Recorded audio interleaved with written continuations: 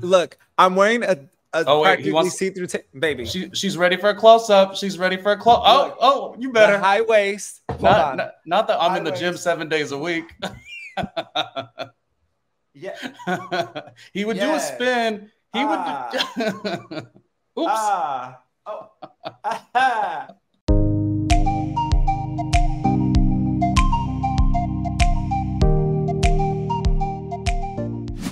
I mean, the dookie booty of it all. Maybe are you the Brynn of our recaps?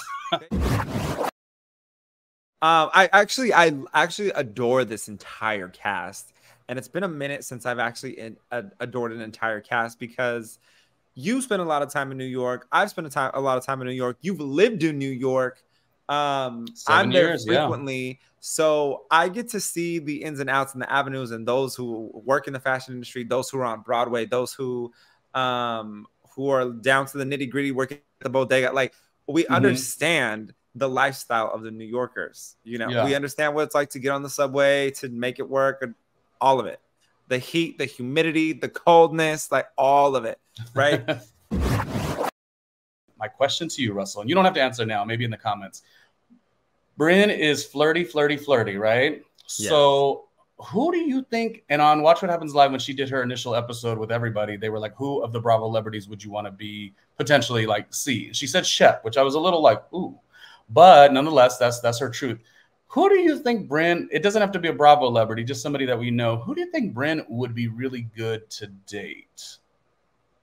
Oh my gosh, Maluma. Wow, that came up so quickly. And reason being because of just the vibrancy that they both have? Yes. Okay.